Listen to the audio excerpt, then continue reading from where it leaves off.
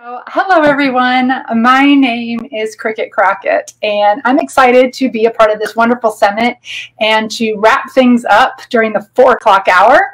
I've got lots to share with you, and my gosh, I mean, all these speakers have been fantastic. So if you've been watching or you plan to do the replay, you're going to take so many notes. Not just me, just all the women before me just had such wisdom and encouragement, and it's a real blessing to be here. So thank you, Shannon, for being a part, for putting all this together and inviting me to be a part of it. So I sort of joined the lineup a little bit late because Shannon and I just met not too long ago, but I am privileged and honored to be here. So let me just tell you a little bit about myself before we get going.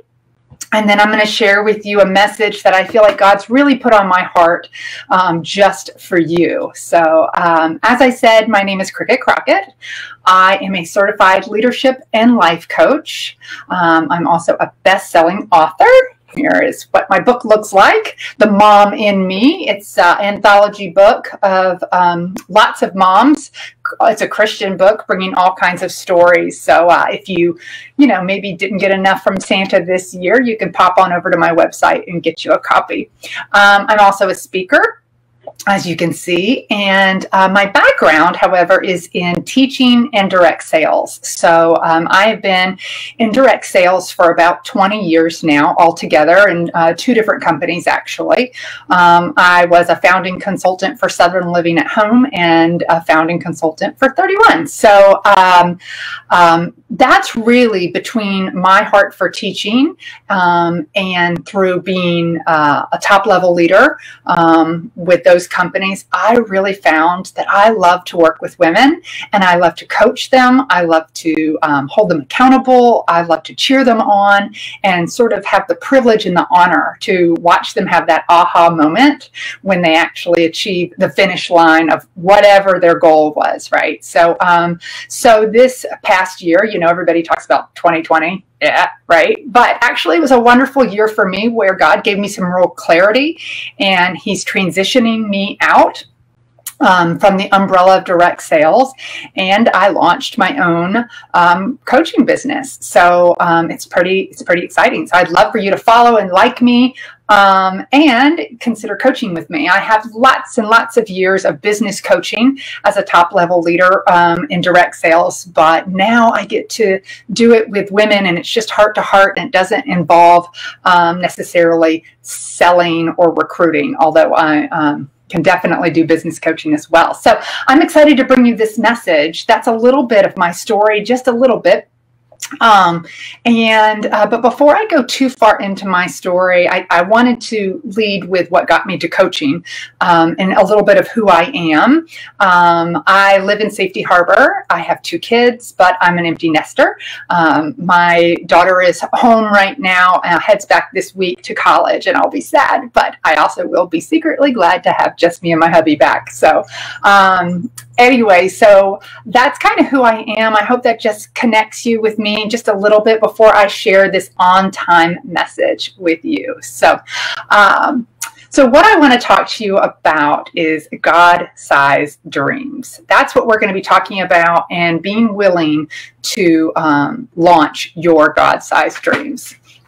So it's the beginning of a new year, right? We're just a few days in. And as we look into the future, I want to give you permission to dream bigger than you ever have before. All success stories, no matter how big or how small the story is, if it's on a grand scale or maybe it's just close to home, success all starts with a dream, right? And what I want you to do is consider God-sized dreams rather than just our own. God desires to fill our hearts with big dreams. And if you're like me, you find it easy to dismiss them as impossible before you ever start. I get it. Like, I typically am not much of a dreamer. That's why God put me with my husband. He is a dreamer. Like, he goes for it. And I tend to like my feet on the ground, right? Like where I can control things, right? But that's not where the magic happens, right? So You may be like me, or maybe like our last speaker talked about, the badge of busyness. Maybe you're just so consumed with getting from point A to point B as quickly as possible so that you can get to the real work of your calling. The struggle inherent to realizing God-sized dreams is put there on purpose, though. It's by a loving God who wants to draw us closer and enlarge the boundaries of his kingdom. The struggle is the point, right? Like if it were easy, we'd all be doing it, right? We'd all be successful in somebody's eyes or in our own eyes. But the struggle is the point. It is the real work. And here's why.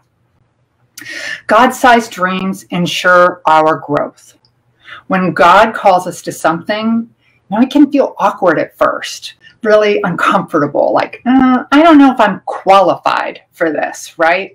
Like it's like somebody handing us the wrong size jeans in the dressing room. And as we put them on, we feel gaps in weird places or pinches in others, right?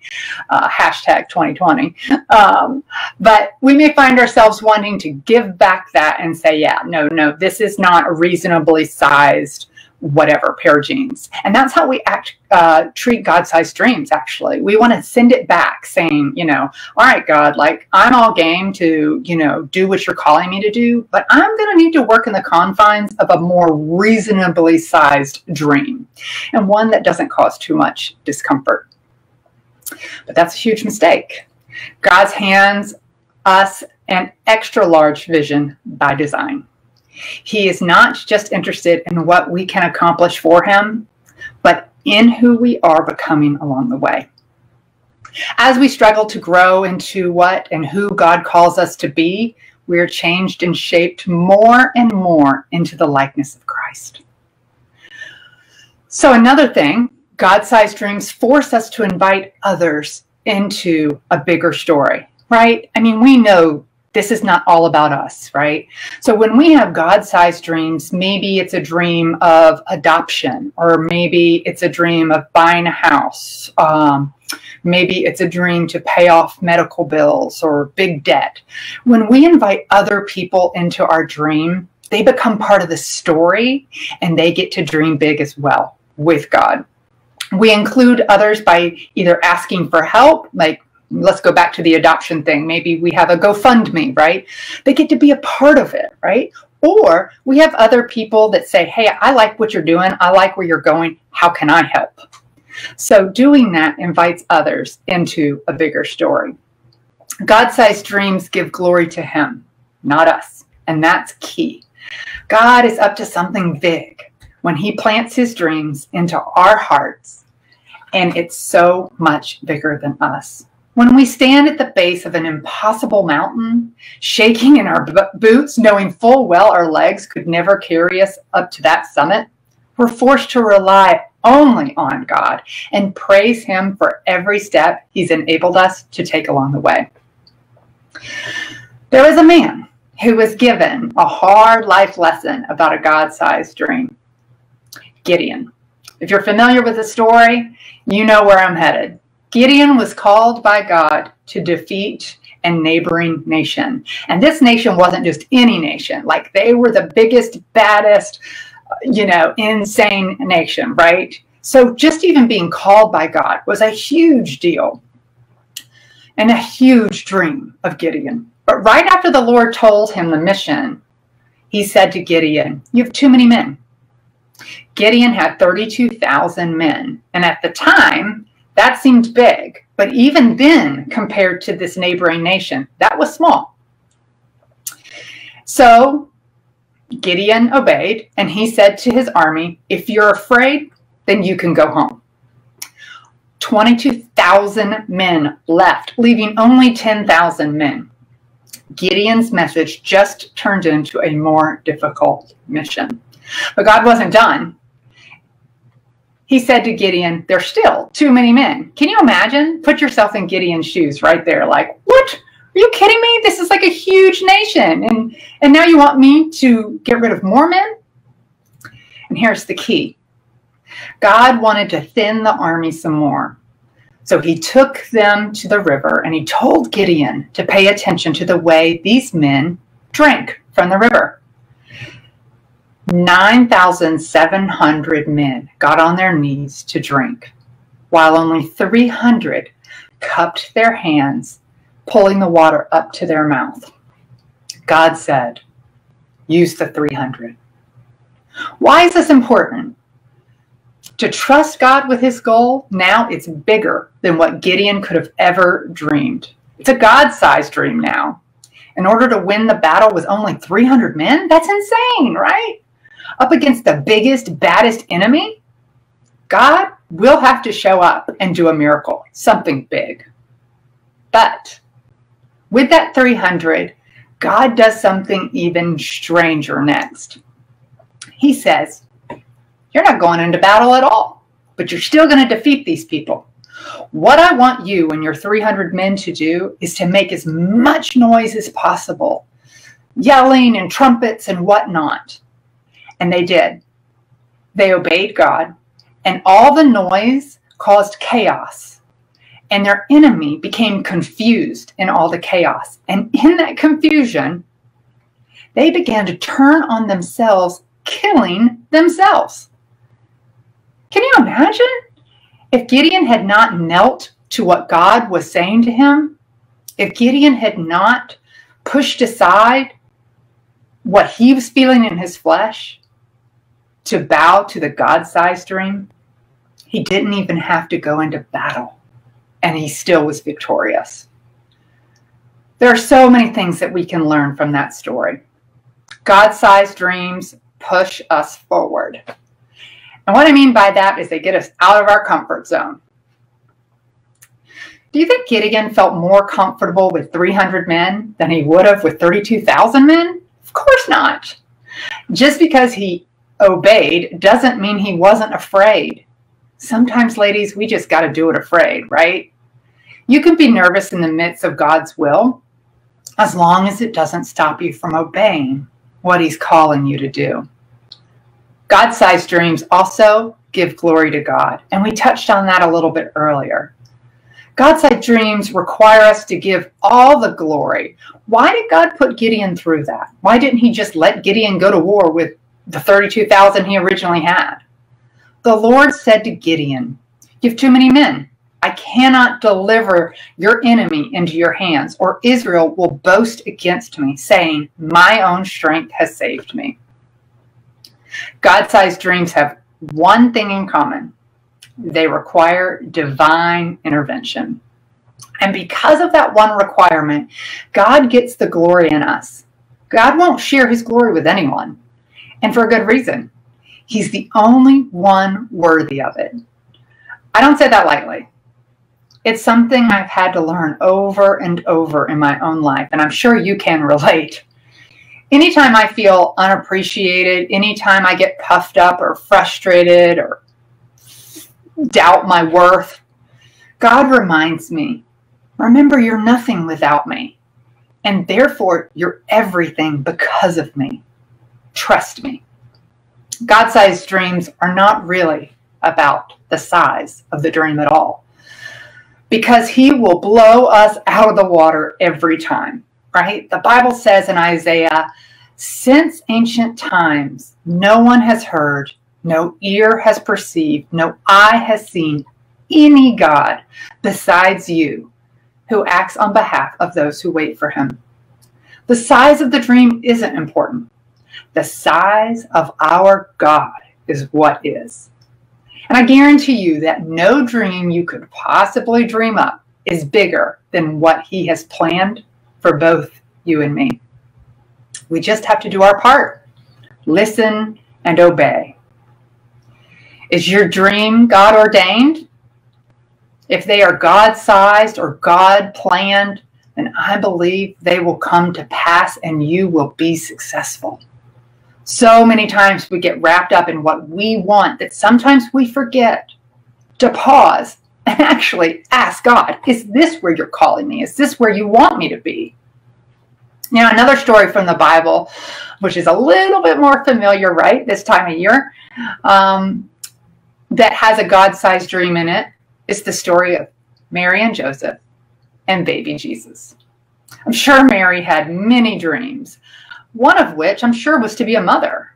But can you imagine a mother to the Savior of the world, let alone a virgin mother, right? And what kind of persecution that put her up against? I don't think those things ever crossed her mind. In fact, when she first found out that she was pregnant, she was terrified. But she came to believe that this was part of a God-sized dream and plan for her life, just as Jesus was hope for all the nation. So, with that, I want to change gears a little bit. I want to pivot. Now that we've talked about God-sized dreams, I want to encourage you to have big, wonderful, God-sized confidence and God-sized dreams in 2021. Listen, I know 2020 may have been difficult for you. It was a weird year. And even though God birthed great things out of us by forcing us into a pause, it has been a difficult year in many other ways. Maybe lately you have found your faith to be on sandy foundation rather than the solid rock. Maybe you're struggling to dream. Maybe you're struggling with your direction. Are you feeling stuck?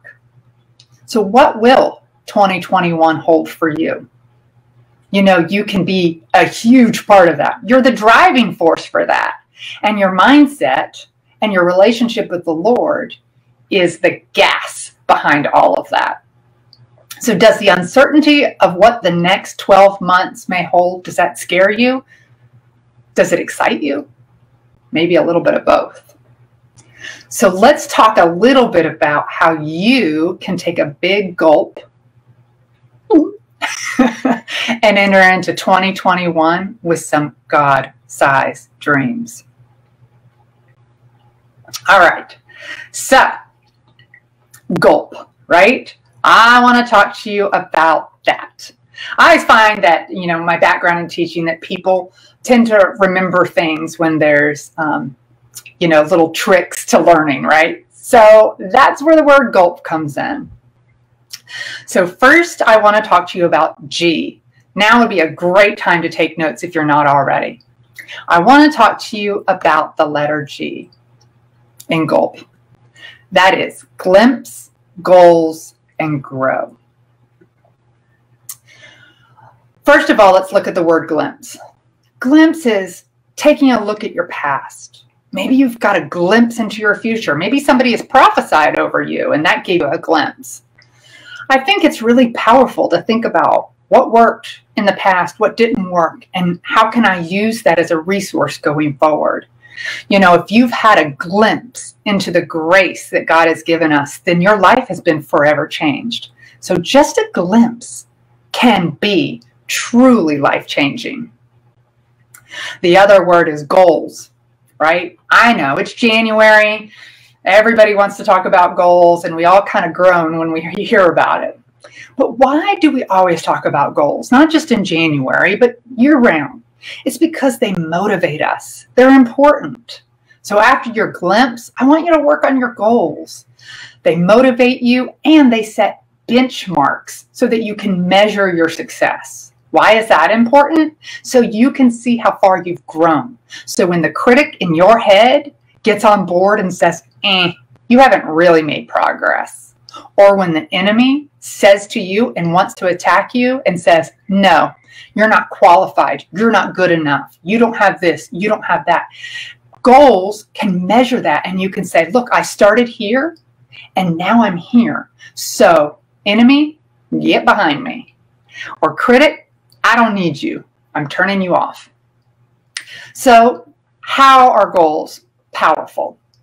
It's not enough just to say, you know, I want to lose weight, right? I mean, we can say that all day long, but the pounds won't just magically go off, right? We have to be specific. We have to make them challenging. We have to be authentic. And follow through is the hard part, right? Just saying it, easy peasy, right? But the actual work behind the goal, that can be tough. So I recommend that you work with a coach. I'd love to work with you. An accountability partner, a pacing partner, because feedback is really important. Let's say you wanted to learn how to play tennis and you'd never picked up a racket before. Are you just going to go out on the court with a racket and a tennis ball? You don't know how to hit it well. You don't know where to hit it, what's in, what's out, how to keep score. No, you hire a tennis coach. So that's why I feel like a coach is really, really important with all of what I'm sharing today. Just so happens, I am one. So I'd be happy to help you. But we've got lots of other great coaches in this networking group as well. The last one I want to talk about is grow. That's obvious, right? But it's all about taking charge. You're not going to grow sitting still, right? Think of a plant. You have to give it enough sunlight, enough water, right? So do the work, take charge, invest in a coach, take the class, and launch the dream. So our next letter in GULP is U. Uncover, understand, and unleash. So with uncover, I want you to dig deep. I want to encourage you to think about, what do I need to get started? And don't get caught up in perfectionism with that, right? Just think about, what do I need? What do you already have? During this uncovering process, this is the time to uncover truth and the lies. What does God say to you? What is He calling you to? And it's really important, I think, too, to analyze your previous attempts. Certain things that you may call failure are actually so valuable. People fail, and you will too, at whatever your dream is. But that doesn't mean your dream won't happen. It just means God's refining it to be a God-sized dream. Understand, this is putting the pieces together. Everything that you've uncovered, everything that you have come to understand, put them together and apply it to begin the goal work, the solving problems, the creating new ideas. Pray and ask God for understanding, insight, discernment. Be consistent. James 1:5 says, if you lack wisdom, go to God who gives it generously. That's pretty powerful. And the last one is unleash. Release from restraint. That's what that word means. How many of you have a restraint around your dream or your God-sized dream? Maybe it's doubt. Maybe it's fear. Maybe it's finances. Maybe it's whatever it is, but it's holding you back. Maybe it's your mindset. Release it. Let it go. Give it to the Lord. Surrender it. It's not serving you, and it's not getting you closer to your goals, nor your dreams. It's really all about being free. And that doesn't mean being careless. That doesn't mean without structure. I mean, I get it. I like structure. But being surrendered and being unleashed is powerful. There's a verse in Luke, I believe, Luke 13, I think, that says, woman, you have freed yourself of the weakness of yours. Thou art loosed, right? That was a powerful conference years ago. It may even still be going on. T.D. Jakes did it. And I, for one, can say I attended it and was loosed. And it was a God-ordained deliverance. And I needed that in order to move forward in a healthy way. So I invite you to be loosed, to be unleashed. All right, so let's move on to learn. To L rather. The first one is learn, level up, and launch. I got to tell you, before I came up with any of these other words, level up, I knew I wanted to talk to you about leveling up. And in fact, I've seen it here and there since I came up with the word level up. Well, I say I came up. I don't think I did at all. I think this was a God-planted word in my heart. And I believe it's my word of 2021. It's time to level up. But before we get there, let's talk about learn for just a few minutes. It's really important, no matter what your God-sized dream is, to always be a student of yourself and your dream. Always be learning. Know your strengths and your weaknesses. One of the tools I love to use with my clients is the Enneagram. It's a personality typing tool that can be very powerful. It can help you know yourself, or as the Bible says, know thyself, in a better and more powerful way, as well as have mercy and grace for others who are different than you. It's a powerful tool. So if you don't know about it, I invite you to, give me a call, let's connect, and I can share more about it with you. It's important to learn in multiple ways: podcasts, courses, a mentor, a coach, books, and of course, experience. You know more than you're giving yourself credit for. So let's move on to my new favorite word, level up. This means to bring increase. And who doesn't want that in 2021? Simply put, it means to improve your current station in a way that creates a powerful shift. And it starts with a change in thought, a shift in your mindset, followed by a brave action.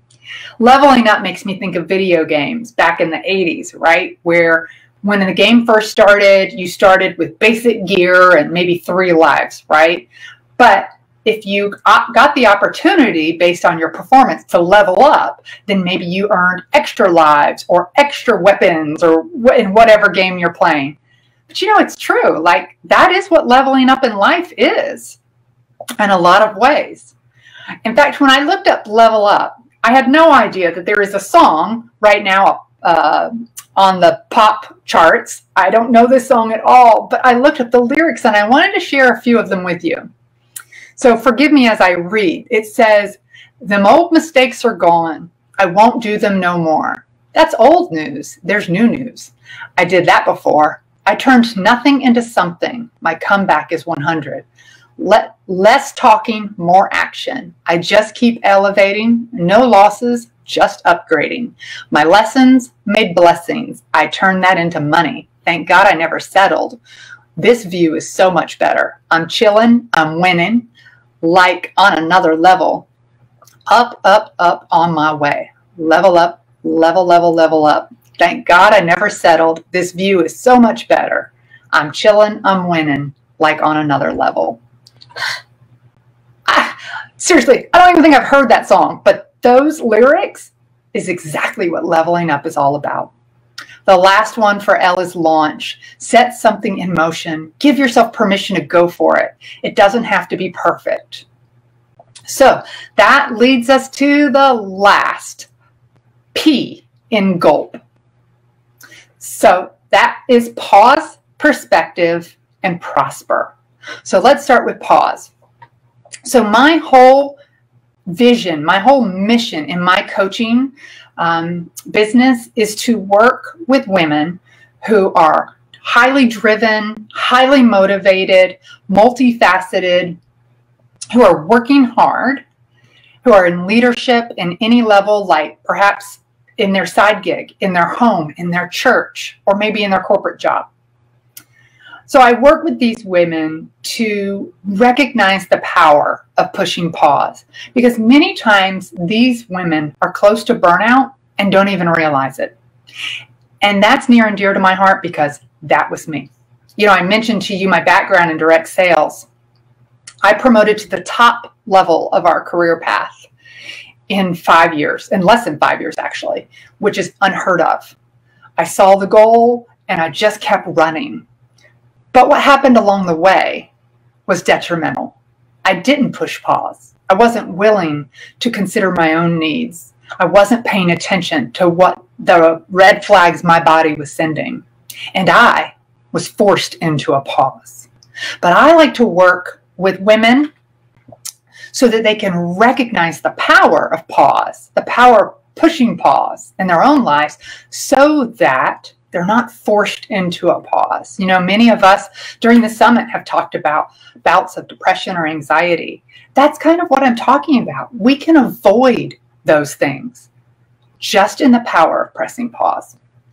So what is pause? It's a moment in time where we deliberately slow down just enough, not stopping, but just enough slow down to create that pause. The pause can be a few minutes or even longer. And it's not about stopping, as I said. It's just a temporary lull in activity. You think about a family who's traveling across the country doing a road trip, right? They might pause at the rest stop or pause to go through the drive-thru or get gas, but they don't stop until they get to their destination. So I'm talking about that moment where we can pause, take a breath, take stock. Where am I going? What am I doing? What is God calling me to? Am I operating in my strengths? Am I too frazzled to think straight? Am I really serving anybody? Am I working towards my goals, or am I just plagued with busyness? The pause can simply be obeying your Apple Watch when it tells you to breathe, like a minute long. Or it can be longer, like a time of prayer, a time of journaling. Or it could be several days, like a hiatus or a retreat.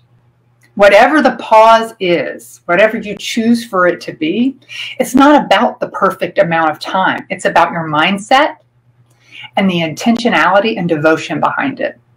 Pause gives us time, perspective, clarity, peace, renewal, a changed mindset, a narrowed vision, and purpose. So how can you pause? Well, I already sort of alluded to that. It can be as simply as, obeying your Apple Watch, journaling, whatever. But the first and most powerful way I believe that you can pause is rest. Rest. How many of you out there, when you feel the need to rest, shake it off because somehow along the way you thought rest equals laziness, or rest means I'm not getting my to-do list done, right? Those are cobwebs that you need to clear, girlfriend, because rest is so good for us. If you've been through trauma, and hey, even like 2021, I mean, even if you didn't have COVID, even if you didn't lose a loved one, even if nothing traumatic happened to you specifically, 2020 was still traumatic. So your brain needs rest. And I'm not talking about just sleep, although that's fine. The amount of time that you're asleep, getting good quality sleep at night is very important. And I'm not just talking about naps, but I'm talking about being still as well. Being still, leaning back, closing your eyes, resting. Blocking out all the stimulation, being still. No music, no phones, no TV, no nothing. Rest. The other thing that you can do for the pause that is almost just as important as rest is breathing. Believe it or not, breathing, right? And you're saying like, hello, I'm alive, so I breathe. But I'm talking about a really powerful, deep belly breath where you breathe in through the nose. You don't breathe with your chest, you breathe with your belly, your diaphragm. And then you breathe out through pursed lips, like you're blowing a kiss. That's important because it slows down the breath. Breathing correctly, deep belly breaths is linked to improved cognitive performance, lower stress, lower blood pressure, building immunity. It gets rid of brain fog. It improves digestion. It supports posture. I mean, it goes on and on and on. Breathing is really important. And in fact, I love to work on breathing sessions with my clients. I know that sounds crazy, but if you don't stop and pause and do that pause self-care with a coach or somebody who can hold you accountable to walk you through a breathing exercise, to walk you through directive prayer, it's really important. So again, working with a coach, that's part of self-care. That's part of pause. Doing rewirement exercises, that's really important. Getting creative. What I don't want you to do in the pause is return to your old coping mechanisms. Don't try to multitask. There's so much research that says you're not actually doing more. In fact, you're actually making more mistakes and taking longer. So it just doesn't make sense at all to multitask. Resist the shoulda, coulda, wouldas. Mary Ann said that earlier, and it was so good. Just resist them. They're not serving you. And don't justify your busyness. I get it. Pushing pause is counterintuitive, but it works, and it's important. So let's move on to perspective. Perspective is simply a connection to your mission. It's the get out of your head. It's the roll with it moment, right? Get perspective. Work on your empathy meter. Of course, the best way to do that is to serve others, to push pause, and to see yourself in somebody else's shoes, to try to see things from their line of sight or their POV, point of view. The last P is prosper. To prosper means blessing, success, mindset, favor, well-being, and growth. But what we all think about with prosper is money. And I get it. And I'm even going to talk about that a little bit. How do we prosper God's way? With diligence. We seek him. We seek righteousness. We walk in his ways, and we honor him with our wealth. We all have businesses, right? We're entrepreneurial women. We're high functioning, highly driven. And unless you're doing this as a ministry, then you're doing it as a business. And what that means is you need to bring in money, right? And that's okay. It is not a sin to need or want money or to want increased amount.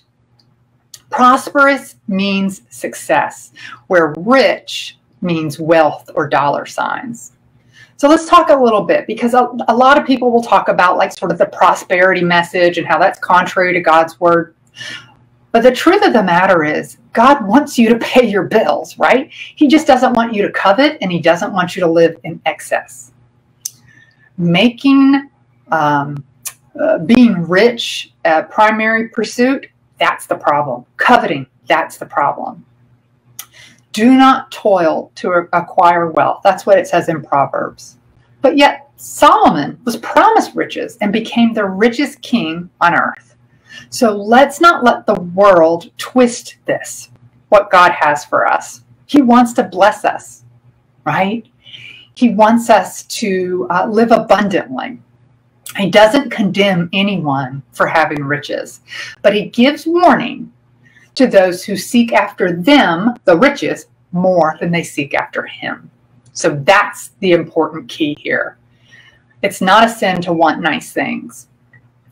The sin is when we want them more than we want God.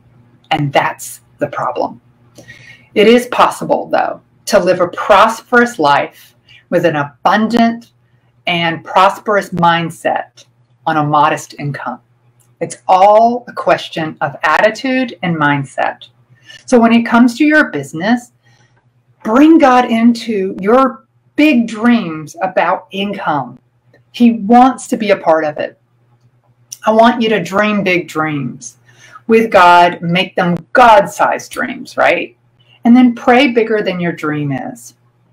I want to share with you just briefly a little bit more about my story. Back when I was climbing up the direct sales ladder as fast as I possibly could, I was doing that almost in an effort to numb myself. You see, our firstborn was born with multiple special needs, yet he was high functioning. So to the world, on the outside, he looked like a pretty normal kid. But inside our home, he was quite the challenge. He had anxiety, depression, suicidal tendencies, OCD, possible bipolar, and all of this was around the age of 7. To date, he's in his 20s, and his latest diagnosis was borderline personality disorder. So to say that raising him was a challenge, it's an understatement. And the enemy obviously used that in many ways to make me feel shame and guilt. I would often hear, "What kind of mother are you?" While that was going on, I also had my mom, who was a dear friend of mine as well, become ill with cancer. And she lived from diagnosis to death 2 years. And during that time, she asked me to be by her bedside. You see, I was raised in a very dysfunctional home. The only time we ever went to church was on the flower holidays, right? Like poinsettia, Christmas, Lily, Mother's Day, or Easter, right? So that was about my only connection to the Lord growing up. My mom grew up in a very strict Christian home. So when she went off to college, she rebelled and she turned her back on God and married the leader of the pack, my dad, who was a wild man. And actually her parents told him not to marry him. She did anyway. So when he became an alcoholic, an abuser to both of us, my mom and I bonded in some unhealthy ways.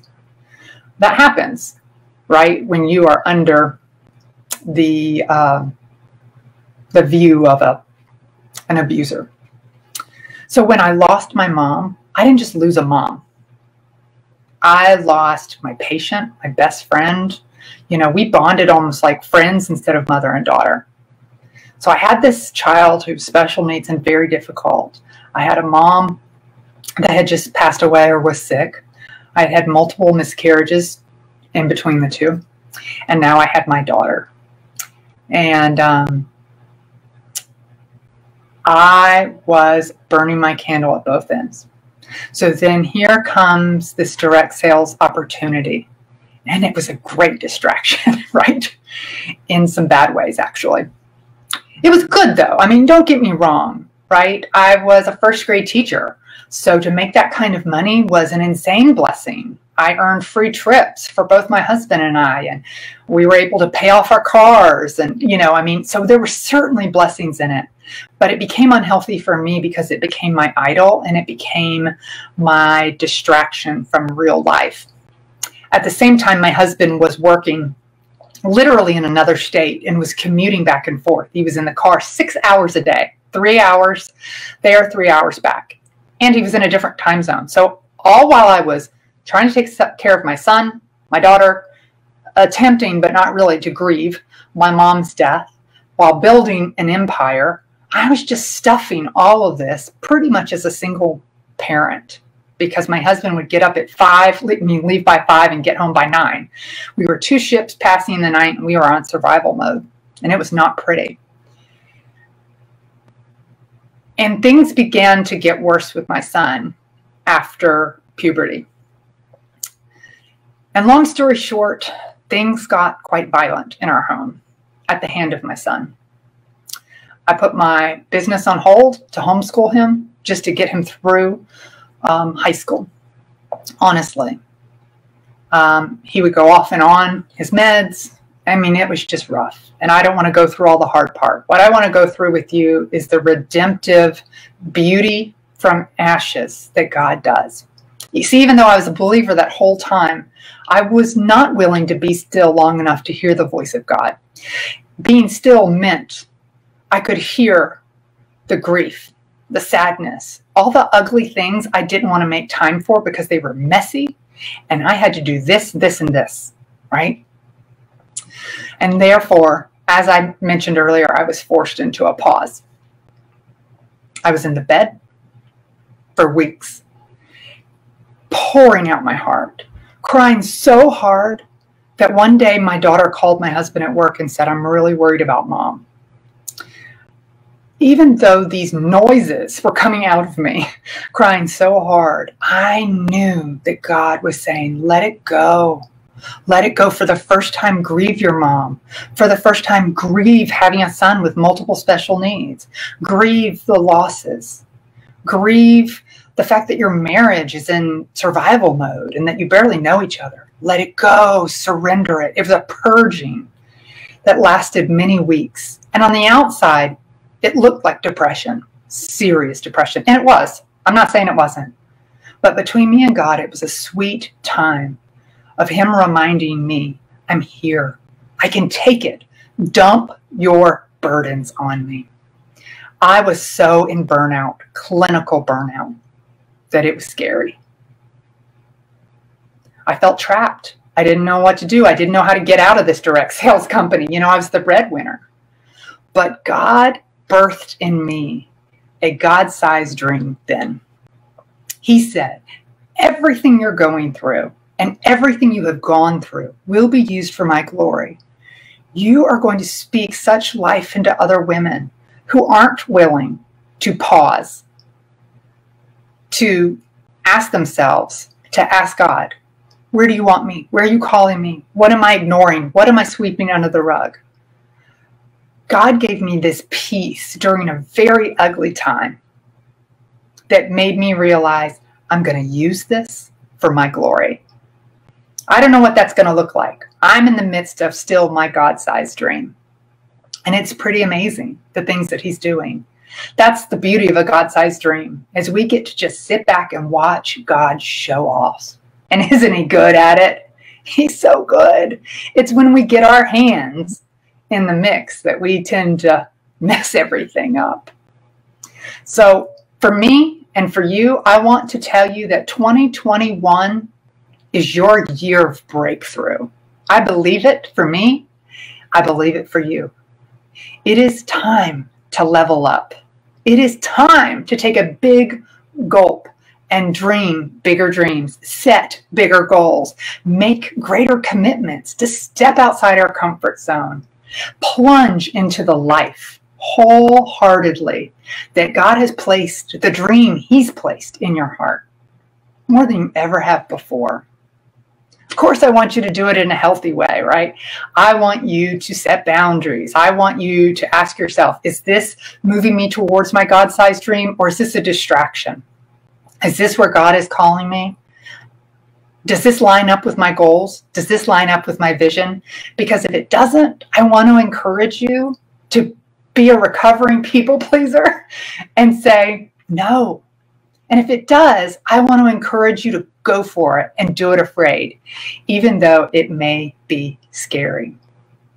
So I'm wondering, can you identify with burnout? Are you on the brink of burnout and you don't even know it? Can you resonate with the need to take a big gulp, to take a glimpse, to look at your goals, to uncover and understand, to gain perspective, to begin to prosper, all in the pause? Are you ready to learn? Are you ready to dig deeper? I think you are. I think we all are. And I think that's the beauty of 2020, is God used it as a period of rest in many ways. By being in quarantine, we were, sort of secluded from the whole world. And it was our time to be still, to pause. Now it's our time to grow, to prosper, to launch. Now it's your turn. So I want to leave you with a little bit of a challenge. If any of this resonated with you and you're ready to become unstoppable, you're ready to claim 2021 as your year, you're ready to learn how to market yourself so that you're irresistible, that what you have to offer out there is something people need and it's of value.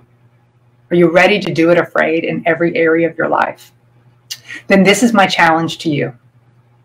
Maybe tonight, maybe tomorrow. I want you to intentionally block out time, make an appointment with you to pause, to be still. And be still for maybe the first 5-10 minutes, if you can. And then, after that, just being still, just ask God, show me what I need to know. Show me, speak to me, Lord. Where are you calling me? And then, after that time of pause, I want you to do a brain dump. And what that means is get out a piece of paper and write down every crazy thing that God has put in your heart and in your mind during that pause. Everything. Then take that piece of paper and lay your hands on it and pray over them. Say, Lord, I don't understand some of the stuff that's on here, but I commit them to you. Surrender them. Surrender.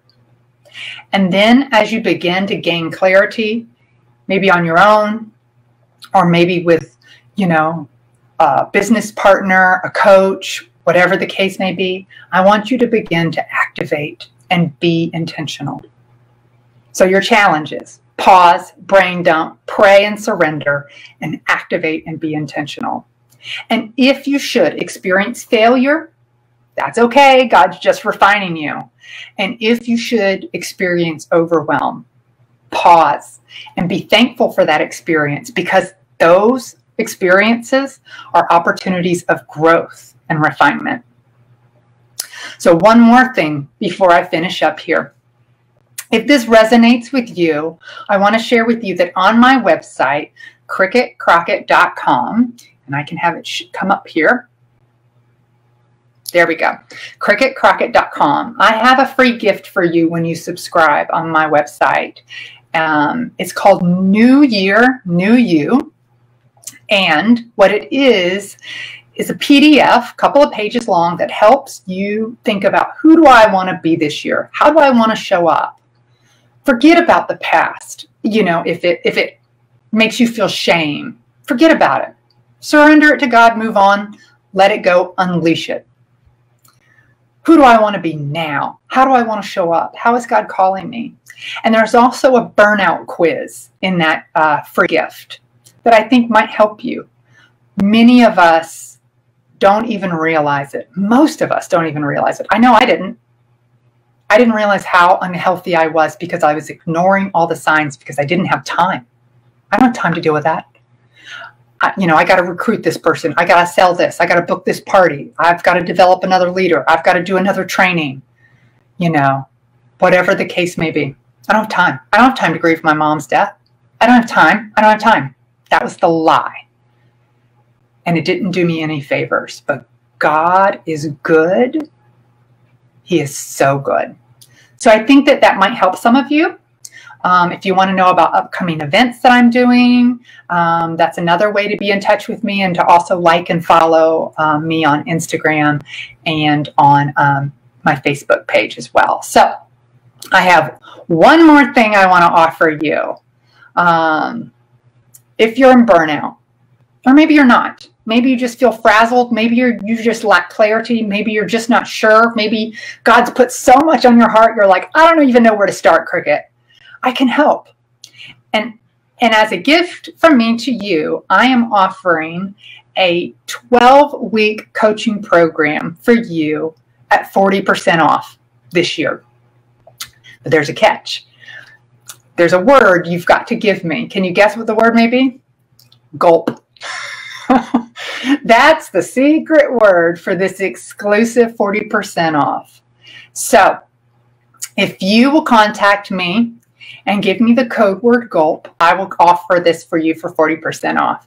Maybe you don't need me, but maybe you know somebody you're like, oh my gosh, this whole time, Cricket, that you've been speaking, I've been thinking about my girlfriend, whatever. Like, I've been thinking about my friend. I've been thinking about my aunt. I've been thinking about my mom. I've been thinking about my sister. I've been thinking about a coworker. So you can give her that referral code, and I will honor it for a referral as well. So that concludes everything I want to share with you today. I thank you so much for sticking it out and being with me the last session of this incredible summit. Ladies, I appreciate you so much. And Shannon, thank you so much for asking me to be a part of it. I would love, if some of you ladies have speaking opportunities where you're looking for other speakers, I would love to be a part of that as well, as it's truly my heart to just encourage others. God uses our stories, good, bad, ugly, and beautiful. He uses our stories. And so I would be honored to share my story with your audience so it can encourage them. So that's it for me, ladies. And just like I thought Marianne had a great idea on the last session, that I will hop on and answer any of your questions after I conclude the live. Feel free to check me out on Facebook and Instagram and message me directly as well. I'm happy to talk to you, and I do offer a free discovery call at no obligation if you just want to, get to know me and see if we might be a good fit for coaching. So thank you, ladies, so much. I very much appreciate it, and I very much appreciate our time today. Have a blessed 2021. This is your year. I believe it and I know it. It's time to level up. Thank you.